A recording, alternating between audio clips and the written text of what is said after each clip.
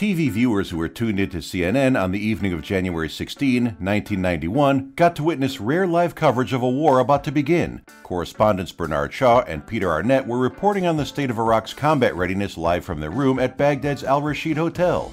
After ignoring an ultimatum to withdraw troops after invading Kuwait, Baghdad took refuge under the world's largest concentration of anti-aircraft defense. It included 76 anti-aircraft missile launchers and nearly 3,000 anti-aircraft artillery installments. 1,000 miles away, pilots of the U.S. Air Force's 37th Tactical Fighter Wing were also glued to the news. 2 hours earlier, some of their squadron mates had left King Khalid Air Base to launch the first ever stealth aircraft attack. Did they make it? Building the most expensive bomber in the world.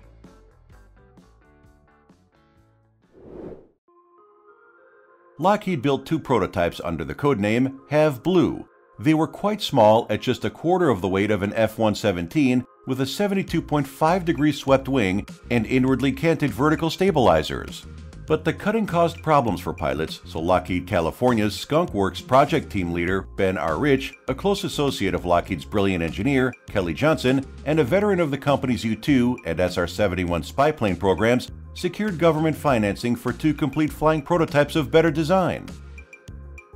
The prototypes were sent to a top-secret facility at Groom Lake at the Nellis Air Force Training Range north of Las Vegas, which is the size of Switzerland. This is where the U-2 and SR-71 were tested, and there was also a top-secret hangar filled with captured MiG fighter jets. Basically, Groom Lake was a natural choice for the Air Force's latest black top-secret program. The first F-117 prototype took flight in early 1978. It showed rapid deceleration in the nose-up position, a high landing speed, and a very fast rate of descent. These problems eventually destroyed the prototype. As test pilot Bill Park came in for a landing, the craft lurched upward, jamming the landing gear in a semi-retracted position.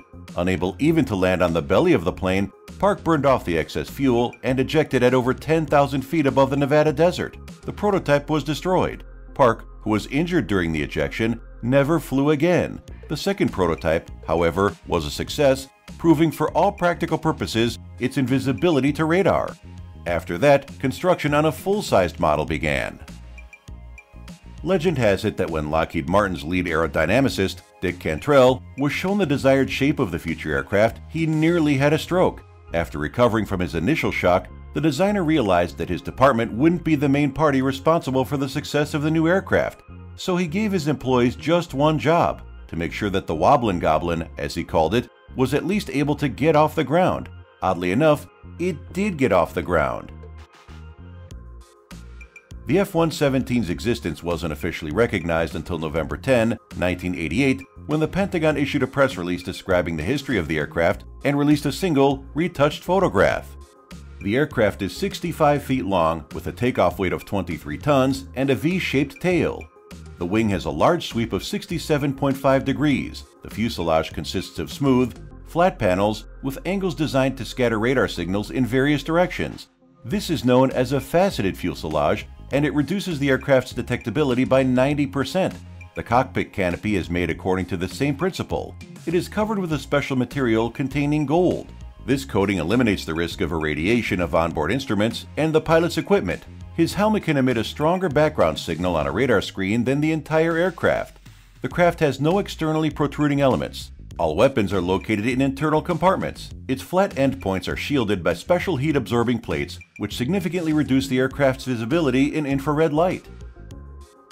All antennas and other transmitting devices on the surface can be retracted inside the hull of the aircraft. Composite radio-absorbing materials and coatings were used in the design of the F-117. The entire hull is covered with several types of the same materials, which were applied just like wallpaper. The aircraft has a black ferromagnetic paint coating, which not only absorbs radio waves, but also dissipates heat very well. The craft has a maximum altitude of 45,000 feet and a combat range of 620 miles. But that fighter was just a warm-up for our next monster. This is the most expensive bomber in the history of the world, the B-2 Spirit. Designed to carry out critical U.S. Air Force infiltration missions, the Spirit stays true to its name, slipping like a ghost deep into enemy territory before attacking, including with nuclear weapons. The B-2 is a flying wing, meaning it has neither a fuselage nor a tail. Its low profile provides greater freedom at high altitudes, increasing both the range and field of view of onboard sensors. The U.S. Air Force reports the aircraft's range as being approximately 7,000 miles. The B-2 needs to refuel every 6 hours at cruising altitude, taking up to 50 tons of fuel at a time. As of September 2014, there were about 80 pilots flying the B-2. Each aircraft has a crew of 2, consisting of a pilot in the left seat and a mission commander on the right, with provisions for a third crew member if required. What's also striking about this aircraft, besides its unique features, is the degree of secrecy of its development and maintenance, which costs about as much as the entire budget of Pakistan.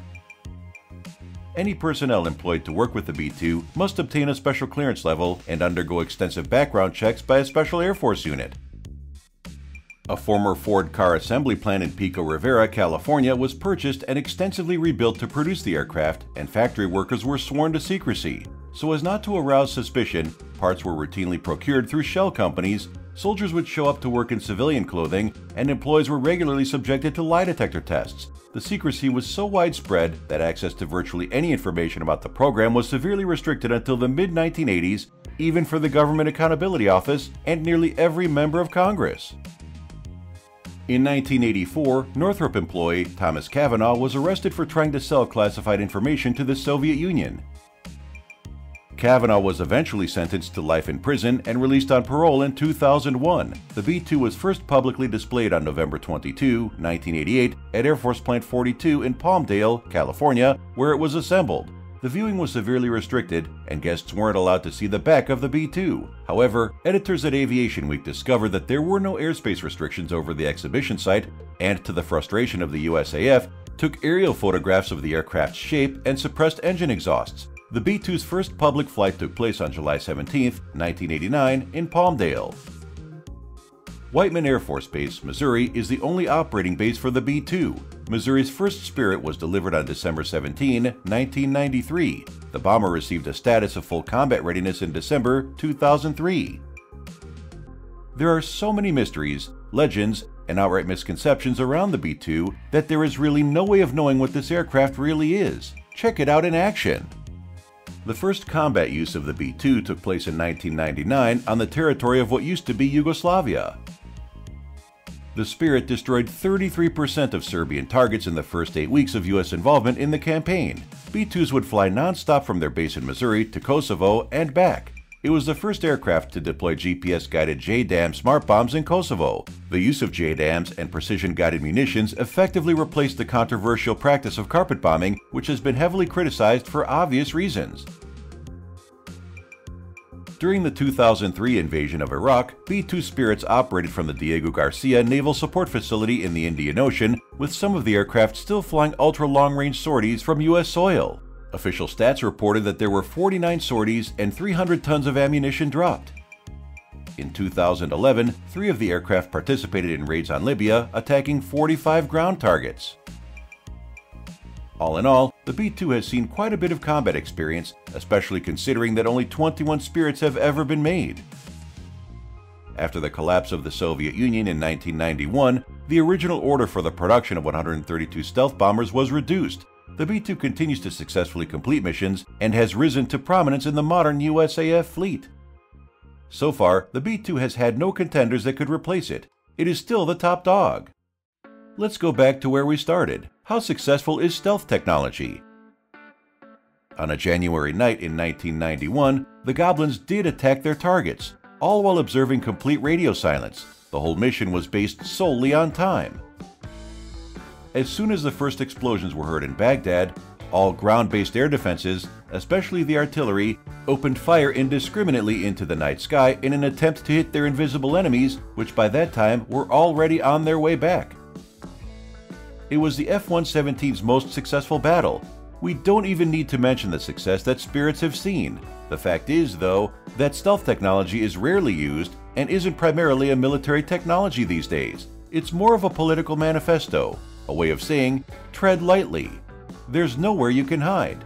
What do you think about these bombers? Write in the comments, and don't forget to leave a like on this video, because unlike stealth planes, we're actually supposed to see them. See you soon!